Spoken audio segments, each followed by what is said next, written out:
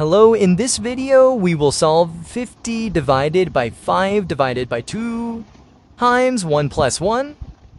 Let us go to solve it. We have to obey order of operation by using PEMDAS rule. What is PEMDAS? According to PEMDAS, first of all, we have to handle parentheses, yes, which is in this question, then exponent, which is missing, then multiplication and division both have same priority. So let us go first solve parenthesis. So 50 divided by 5 divided by 2 times 1 plus 1, it will be 42. Now, after parentheses, we have to solve exponent, which is missing, then multiplication and division. Now question is, first we have to solve division or multiplication.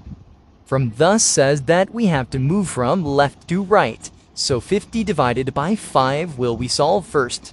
50 divided by 5 will be equal to 10 divided by 2 times 2. Now again, it has division and multiplication, so first of all, we have to handle division because it is at left and multiplication is at right. So 10 divided by 2 will be equal to 5 times, now its final step to solve 5 times 2 will be equal to 10, which will be our answer. Thank you for watching my channel.